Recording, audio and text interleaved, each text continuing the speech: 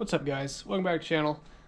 Went ahead and made my revised adapter plate for the 6R80 since I've already sold about 5 or 6 of them and never did actually check to see if the starter placement was correct. I didn't change the bolt location, but I changed the way the radius captures the starter. So the previous bracket that you guys have seen, I had a huge gap just because I screwed that up a long time ago.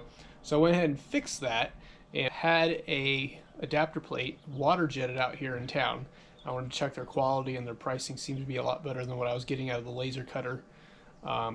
So hopefully I can get a quantity price discount if I order up a larger quantity, and they can cut them all at once, and it saves setup time and a whole bunch of other processes that cost money. So hopefully I can pass it on to you guys. So let me show you guys what the new plate looks like compared to the old one and show you the improvements.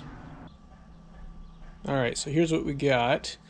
This is the old plate.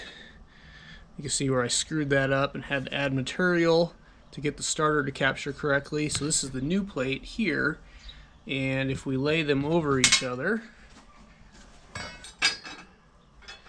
and we line all the holes back up,